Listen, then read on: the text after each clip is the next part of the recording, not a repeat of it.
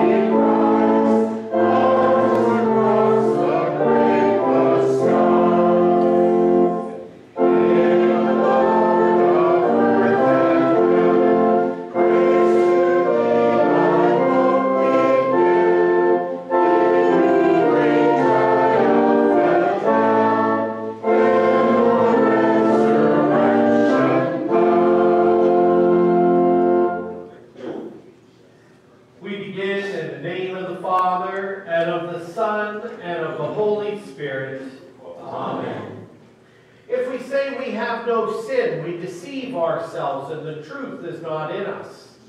But if we confess our sins, God, who is faithful and just, will forgive our sins and cleanse us from all unrighteousness.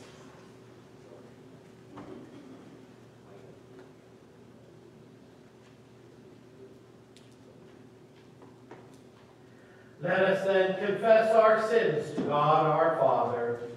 Most merciful God, we confess that we are by nature sinful and unclean. We have sinned against you in thought, word, and deed, by what we have done and by what we have left undone. We have not loved you with our whole heart. We have not loved our neighbors as ourselves. We justly deserve your present and eternal punishment. For the sake of your Son, Jesus Christ, have mercy on us, forgive us, renew us, and lead us, so that we may delight in your will and walk in your ways, to the glory of your holy name. Amen. Almighty God, in his mercy, has given his Son to die for you, and for his sake forgives you all your sins. As a called and ordained servant of Christ, and by his authority, I therefore forgive you all your sins, in the name of the Father, and of the Son, and of the Holy Spirit. Amen. Our responsive psalm this morning is the last psalm, Psalm 150. Praise the Lord. Praise God in his sanctuary. Praise him in his mighty heavens. Praise him for his mighty deeds. Praise him according to his excellent grace. Praise him with trumpet sound. Praise him with lute and harp. Praise him with tambourine and dance. Praise him with strings and pipe. Praise him with sounding cymbals. Praise him with loud clashing cymbals. Let everything that has breath praise the Lord. Praise the Lord. Glory be to the Father, and to the Son, and to the Holy Spirit, as it was in the beginning, is now, and will be forever. Amen.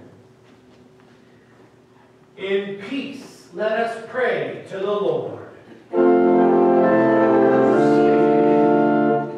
For the peace from above and for our salvation, let us pray to the Lord.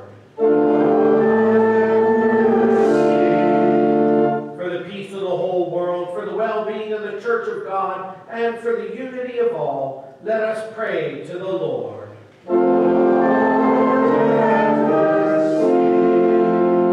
For this holy house, and for all who offer here their worship and praise, let us pray to the Lord. Help, save, comfort, and defend us, gracious Lord.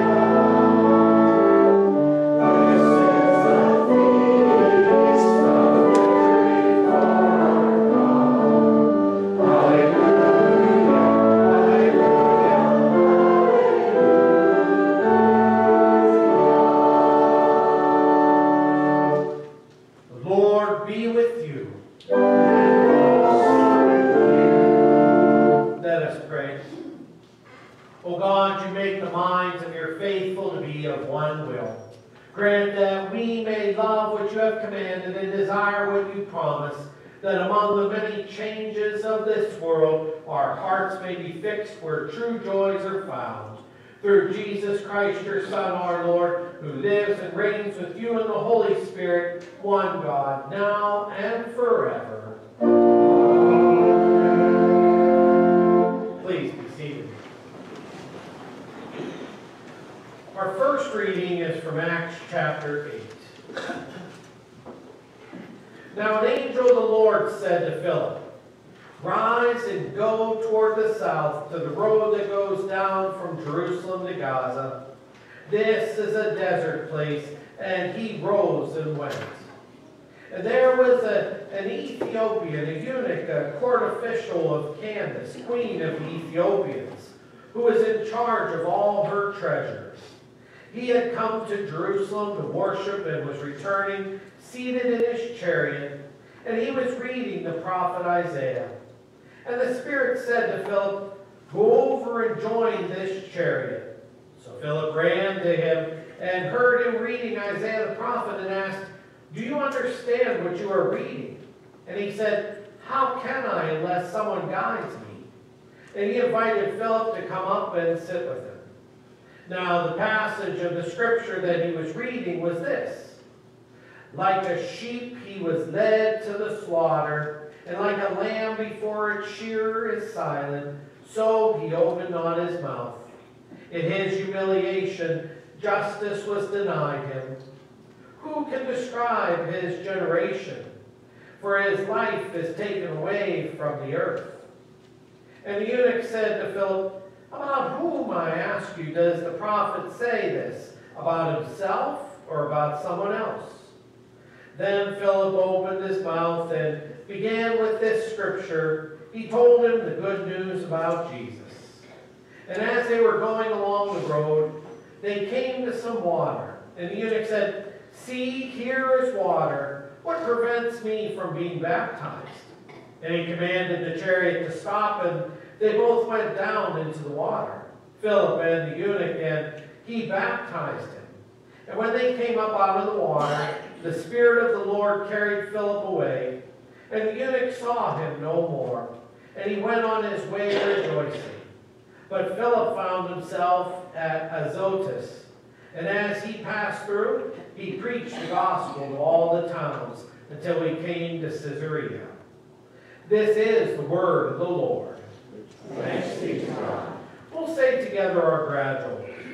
Christ has risen from the dead. God the Father has crowned him with glory and honor. He has given him dominion over the works of his hands. He has put all things under his feet. Our epistle reading is from 1 John 4. Beloved, do not believe every spirit, but test the spirits to see whether they are from God. For many false prophets have gone out into the world. By this you know the Spirit of God. Every spirit that confesses that Jesus Christ has come in the flesh is from God. And every spirit that does not confess Jesus is not from God. This is the spirit of the Antichrist, which you heard was coming and now is in the world already. Little children, you are from God and have overcome them. For he who is in you is greater than he who is in the world. They are from the world, therefore they speak from the world, and the world listens to them. We are from God. Whoever knows God listens to us. Whoever is not from God does not listen to us. By this we know the spirit of truth and the spirit of error. Beloved, let us love one another, for love is from God, and whoever loves has been born of God and knows God. Anyone who does not love does not know God, because God is love. In this, the love of God was made manifest among us, that God sent his only Son into the world so that we might live through him. In this is love, not that we have loved God, but that he loved us and sent his Son to be the propitiation for our sins. Beloved, if God so loved us, we also ought to love one another. This is the word of the Lord. Thanks be to God. We'll rise as we sing the Alleluia and verse. The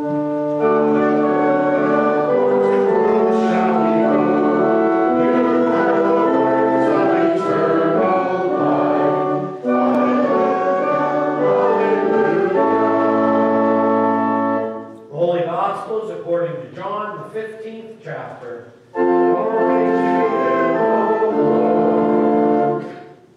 Jesus said, I am the true vine, and my Father is the vine dresser. Every branch of mine that does not bear fruit, he takes away. And every branch that does bear fruit, he prunes, that it may bear more fruit. Already you are clean because of the word that I have spoken to you. Abide in me, and I in you. As the branch cannot bear fruit by itself unless it abides in the vine, neither can you, unless you abide in me. I am the vine, you are the branches. Whoever abides in me and I in him, he it is that bears much fruit. For apart from me you can do nothing. If anyone does not abide in me, he is thrown away like a branch and withers. And the branches are gathered, thrown into the fire, and burned. If you abide in me, and my word abides in you, ask whatever you wish, and it will be done for you. By this my Father is glorified, that you bear much fruit, and so prove to be my disciples. This is the gospel of the Lord. Please be seated, and we invite children to come forward for our children's service.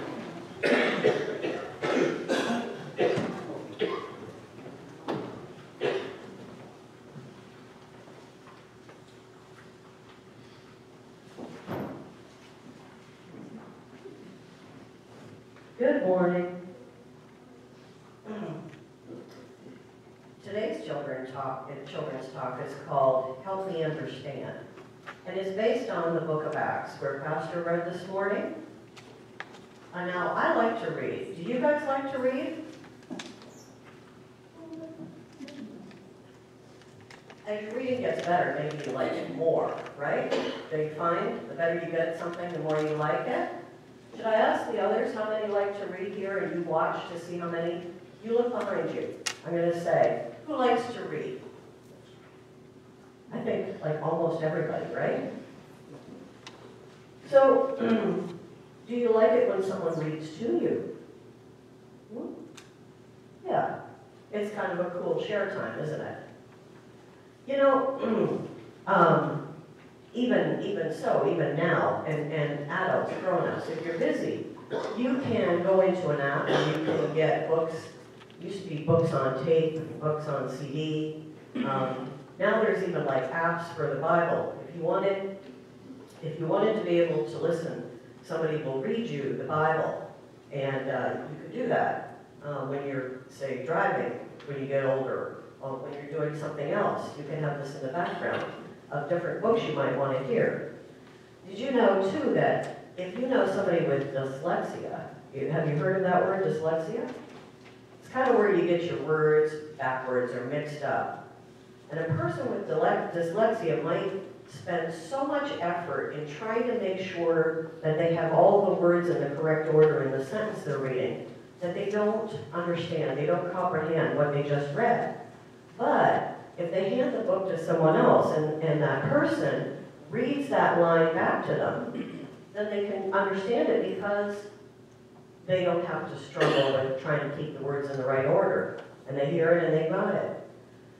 But there are times where we read stuff and we don't have any trouble with reading the words or whatever, but we'll read books and sometimes they're hard to understand, right?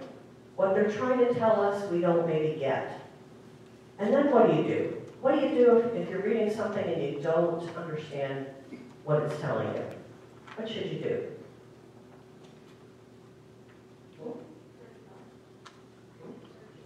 Oh, search it out, okay. Do you have people that you can ask? Like maybe parents, maybe teachers, librarian? Yeah, you can Google it, yeah. Sometimes you can find another source to help you understand. Well, what book did I talk about this morning when I told you what the title Help Me Understand? Do you remember what the name of the book was? Acts, the book of Acts. And in that, there was an Ethiopian. He was from Africa, and he was a very smart gentleman. He worked for the Queen, and he would have to understand a lot of things, right? He would have to be able to do his job well and to keep expanding his knowledge. So he was reading. he was reading from his Bible, which would have been like a scroll in those days. And he couldn't understand what he was reading. He didn't know what that portion of the scroll, who it was written about. He didn't have, perhaps, somebody who knew about the scripture. But you see, there was another man who heard him speaking out loud when he was reading it out loud. Out loud is a good way to read sometimes, too, if you're not getting something or understanding. Philip. Philip was the apostle of Jesus. And Philip had recognized what the eunuch was reading. And so he came over and asked him if he understood what he was reading. He offered him help. Isn't it great when people like our Sunday school teachers or our regular school teachers or our parents or friends offer help to help understand something? So he said, you're reading about Jesus. And he wanted to learn more about it. So Philip told him all about Jesus. All about, starting with the scripture verse that this eunuch was reading and explaining how that was Jesus, told him all about Jesus' life and what he had did for him too. And how that, Philip would have told him especially that Jesus had died on the cross for him also. And that by believing in Jesus, that his sins would be forgiven also. So that means that Philip, someone helped the eunuch understand. I read the Bible and I maybe think I understand, or I don't understand. And so I can come like to Bible class here, or I can ask Pastor, right, to help me, or I have a concordance in my Bible to help me. But back in those days, they needed teachers. They needed help that way. He was so happy to know about Jesus that he said, hey, I want to be baptized. There's some water. What's stopping me from getting baptized? And that's what happened. He was baptized. But do you know what happened after that we didn't read about today, maybe? That man went on and told others. You see, when you understand and when you come and you learn things in your Sunday school class, right? Or from your parents teaching you at home from the Bible, then you are equipped to be able to help others. If you know others are struggling to understand about Jesus, you have the knowledge to help them too. And isn't that great if you're a helper? Our moms and dads, our Sunday school teachers, our pastors, and other people help us to understand the Bible. Now, we can be thankful for them because then we understand that we have the gift of salvation through Jesus dying for us too. Let's hold our hands and bow our heads. Lord Father, we thank you for your Bible, for your love letter to us. Help us to study. Help us to reach out to understand what the Bible is saying. And Lord, help us to share it with others. In Jesus' name we pray. Amen. Thank you.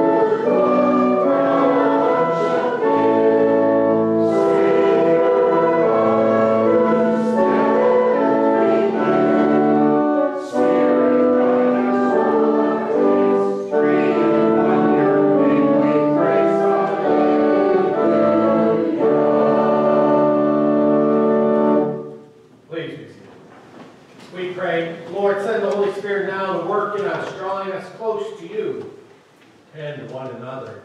In Jesus' name, amen.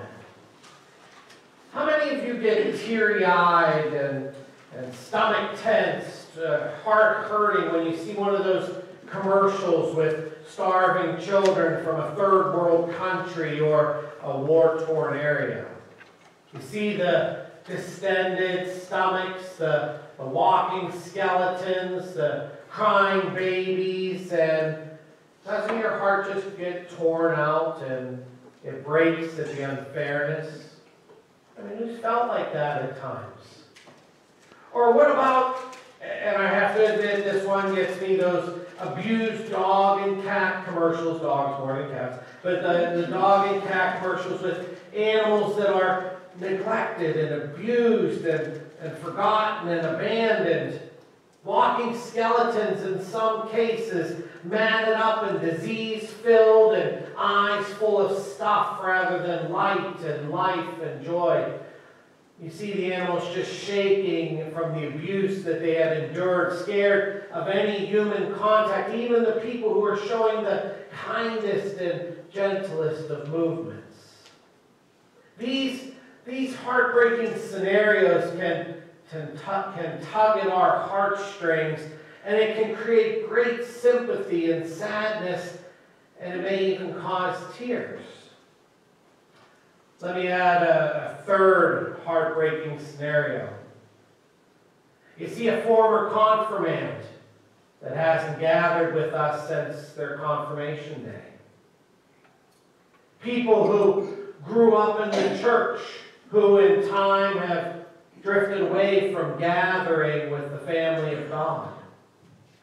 Or when people are having babies, which is such a blessing and a joy and a delight, but they haven't given any thought to bring the child entrusted to their care to come to this place, or any place of God, to receive the needed and the vital blessings that God says is bestowed in baptism.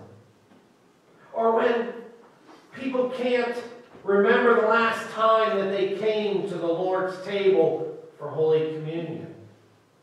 When they've forgotten the promised blessings that Jesus says comes in their eating and their drinking. Or when people don't recall the last Bible study they attended.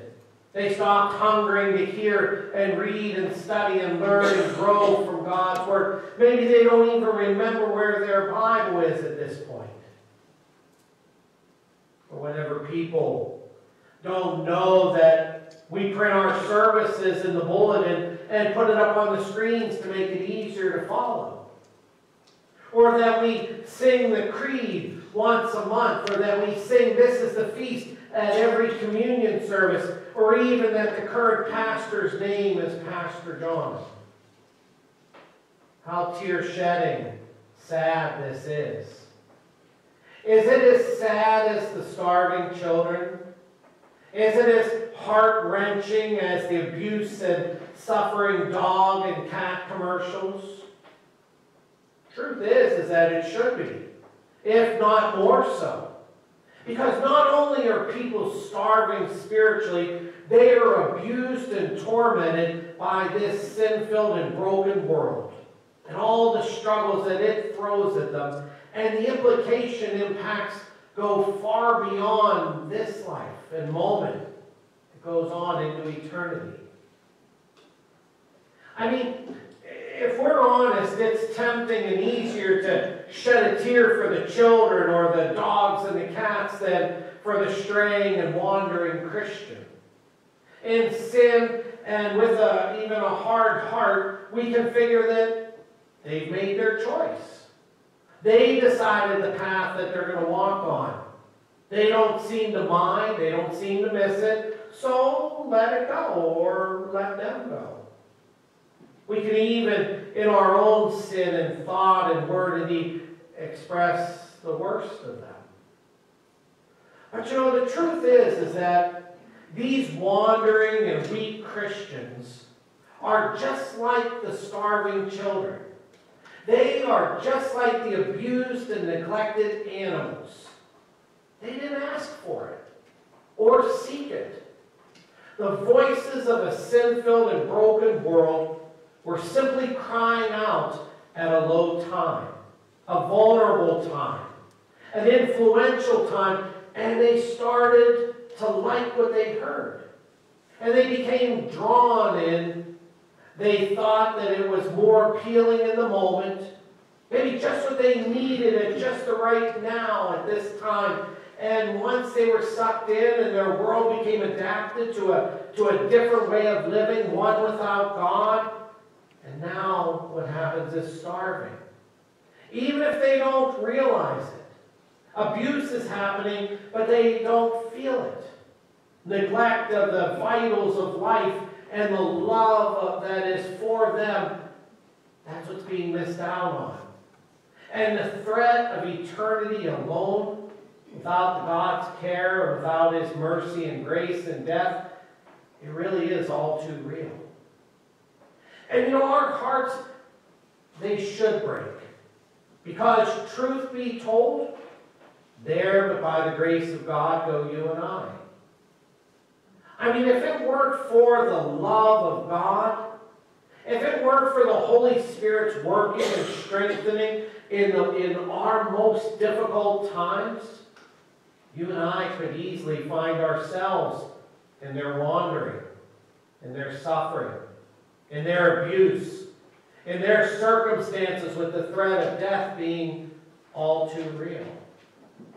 But you see, you and I, we have been blessed through in the fact that the Lord has worked overtime in our lives to keep us connected to Him.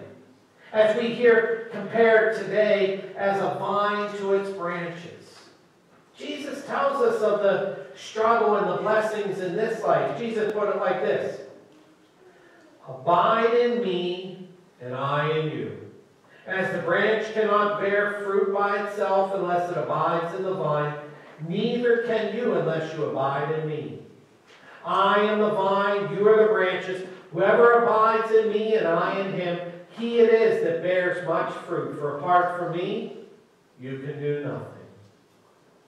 The sad reality is that there are people who, for whatever reason, they aren't sitting in church on Sunday mornings like they used to, and as we are. People who have forgotten about Jesus and all that He holds out for us. People who have forgotten about the blessed faith that we have that clings to Jesus. They've forgotten about the terrific church family that we have here. They have become disconnected from the family of God and the life-giving food that He feeds us with. And the result is that they are like the Ethiopian eunuch that Philip encountered. This eunuch, he was living life. He was doing well even. He was a court official of Candace, so life was good. But he was struggling and confused, reading but not perceiving, reading of hope and life and eternal life, but seeing only empty words. How could he do otherwise? He even said when asked, "Do you understand what you're reading?" And he said, "How can I, unless someone guides me?" And as this eunuch faced life, especially in times of pain and turmoil, he would see no relief if he kept going, even though relief was in his hands. And the same is true for so many who have become severed from the vine. Today, just like in Jesus and Philip's day, people can become disconnected, especially from the life-giving vine. And yes, while life carries on, maybe even good, maybe even great in this life, when the other shoe drops, or when life draws to a close, they can find themselves confused, lost, abused, neglected, alone, and even dying scared. That's why Jesus warns, if anyone does not abide in me, he is thrown away like a branch and withers. And the branches are gathered, thrown into the fire, and burned. it is to this world. And to those who have, because of life circumstances, become disconnected from the vine, that you and I, we should weep. And not only should we weep, though, we are called to go. We are called to go, and as the opportunities arise, and they will, the door is going to be open as the Holy Spirit allows. And we can be there to invite those who are severed to return, to reconnect to the vine for the life-giving and eternal life-giving nutrients that are needed. We have the opportunity to go and share the joy and hope that we have come to know through our connection to the vine for ourselves. We can tell our story and hope. It's the easiest to share because it's ours. We continually can pray for one another, especially those who have become severed in the moment. We can pray for those who maybe don't see the danger right now. And all the while, we can make sure that we ourselves don't become disconnected, so that we don't face the threat of starvation and death for ourselves.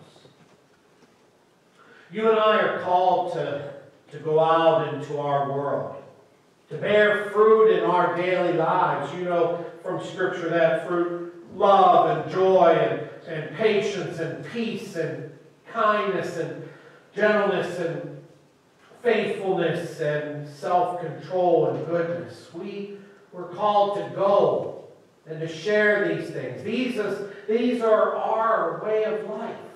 Not because we're so great and wonderful, but because the Spirit who is working in us is. And it's all thanks to the love of God that's found in Jesus. And that's why you and I, we can go and share the vitalness and the vitality that we find connected to the vine, connected to Jesus.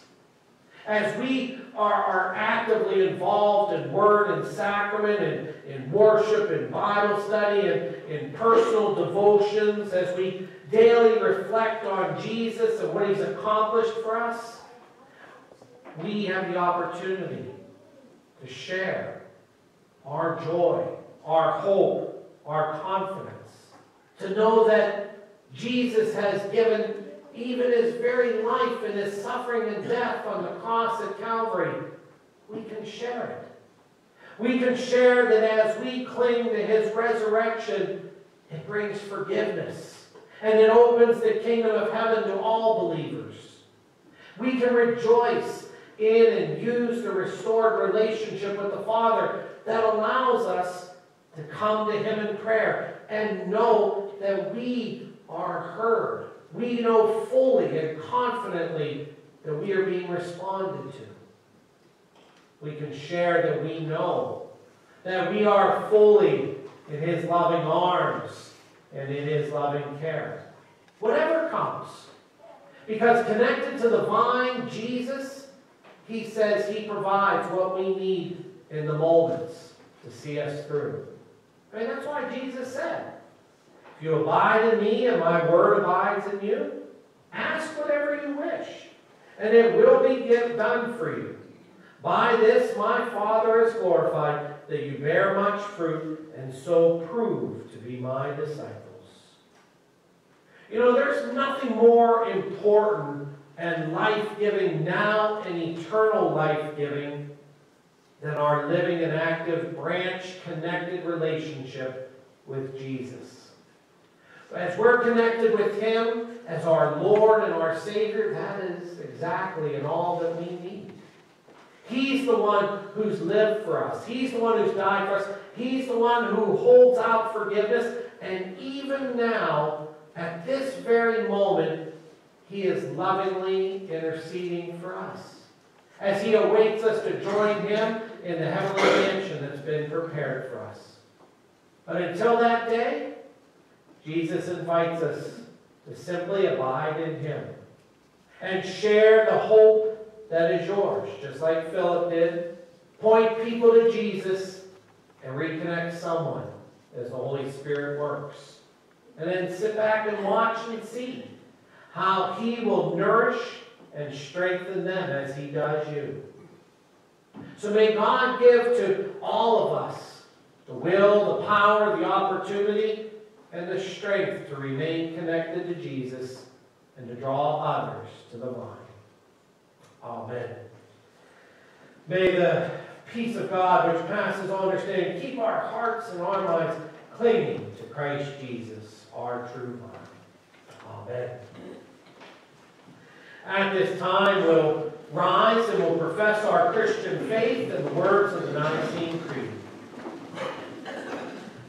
I believe in one God, the Father Almighty, maker of heaven and earth, and of all things visible and invisible, and in one Lord Jesus Christ, the only begotten Son of God, begotten of His Father before all worlds, God of God, light of light, very God of very God, begotten, not made, being of one substance with the Father, by whom all things were made, who for us men and for our salvation came down from heaven, and was incarnate by the Holy Spirit of the Virgin Mary, and was made man, and was crucified also for us under Pontius Pilate.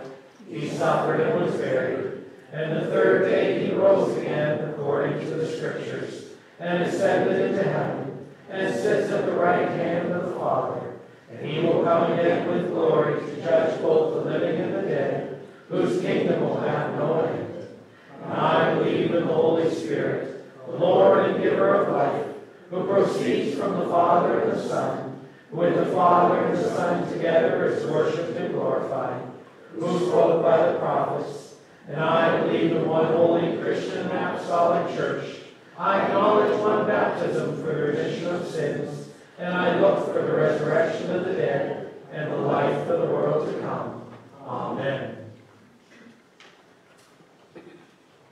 In our prayers for today, we continue to lift up Sheila and Scott, Bob and Les and Liv and Brian. We also add to our prayers Leland. And we also add a prayer of celebration for Brandon and Emily on the birth of their son on Friday, Thatcher Milton. We join our hearts in prayer. Father, You sent Jesus into the world that everyone might be saved. Through Your Holy Spirit, bring those who don't know You or those who have wandered away from You back in repentance and faith. Lord, in Your mercy, hear our prayer. Lord, give to pastors, church workers, missionaries, and all Your people the skills and patience and words and courage to share the Scriptures as Philip did for the Ethiopian eunuch. We pray that many would come to the waters of baptism and know forgiveness, rescue, and that heaven is their home as a baptized and believing child of God, thanks to Jesus. To that end, Lord, we pray for the ministries of Berea and Zion, that we would be Your voice in our communities. Lord, in Your mercy, hear our prayer. Lord, preserve our country with peace through those You have placed in authority. These are very tumultuous and uncertain times, with many people angry, frustrated, confused, and not certain how to respond to so much. Give wisdom and courage and compassion according to Your will. Protect us from all that would harm us. Lord, in Your mercy, hear our prayer. Lord, in Your gracious will, bring healing, comfort, and strength to those who are sick. Give patience during this time of affliction and healing. We especially lift to You Sheila and Scott and Bob and Les and Lynn. We lift up Brian and Leland. Lord, we also lift up Brandon and Emily as they celebrate the birth of another child into their family. Give them all the blessings and skills that they need, and watch over Thatcher. Lord, we lift up all in our hearts. Lord, in Your mercy, hear our prayer. Holy Spirit, we rejoice with those celebrating birthdays, baptismal birthdays, and anniversaries this week. We thank You for the blessings of the past and entrust them to Your future care. Lord, in your mercy, Lord, you have promised to grant us all things needful for this body and life. Help us always to pray with confidence in your mercy, knowing that your every answer is for our good now and eternally. In Jesus' name we pray. Amen. As the offerings brought forward, we'll sing our offertory.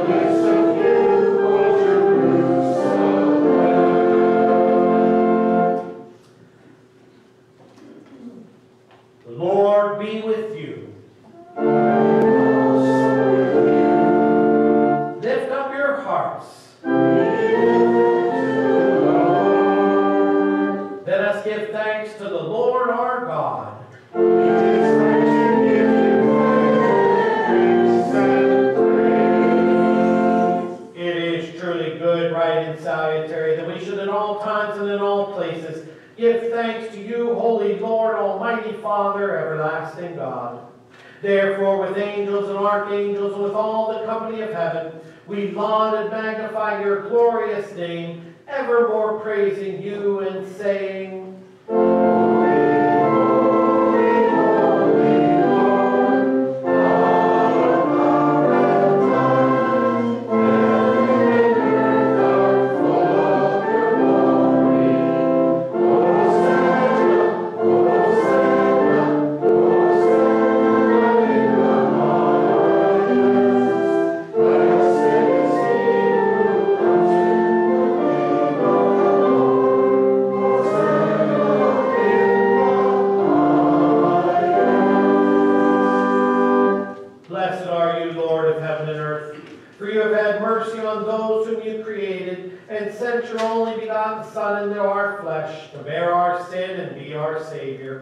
with repentant joy, we receive the salvation accomplished for us by the all-availing sacrifice of his body and his blood on the cross.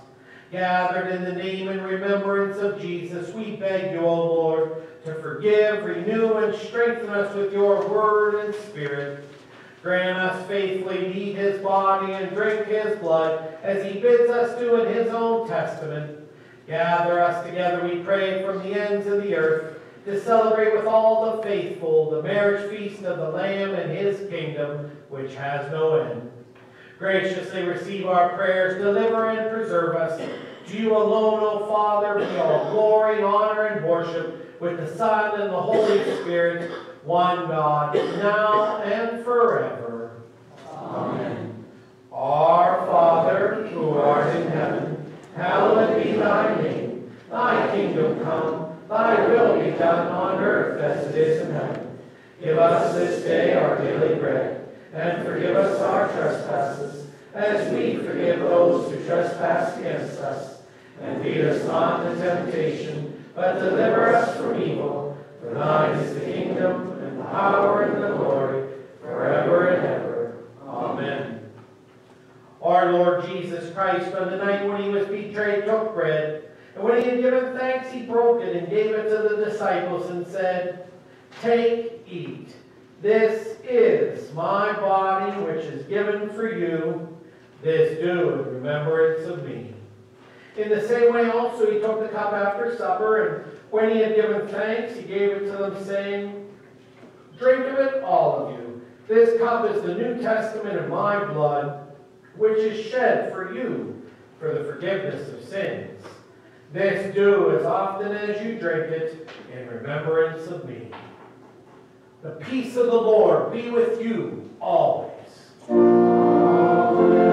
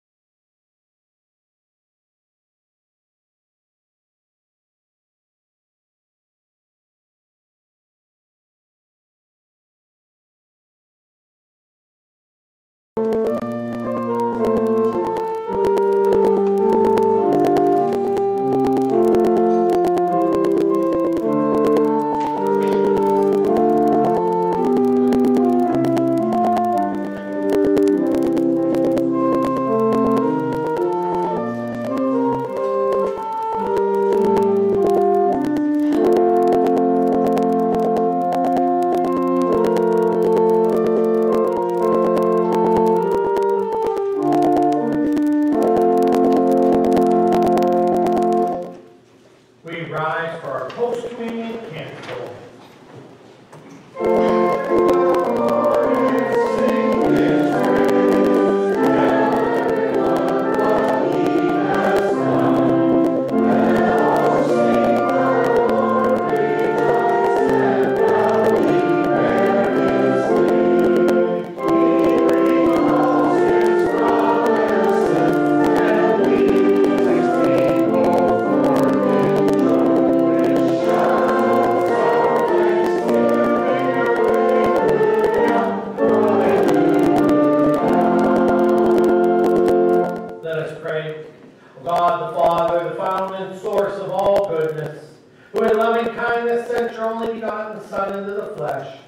We thank you that for his sake you have given us pardon and peace in this sacrament. And we ask you not to forsake your children, but always to rule our hearts and minds by your Holy Spirit, that we may be enabled constantly to serve you. Through Jesus Christ, your Son, our Lord, who lives and reigns with you in the Holy Spirit, one God, now and forever. Lord bless you and keep you. Lord, make his face shine on you and be gracious to you. Lord, look upon you with favor and give you peace. Amen.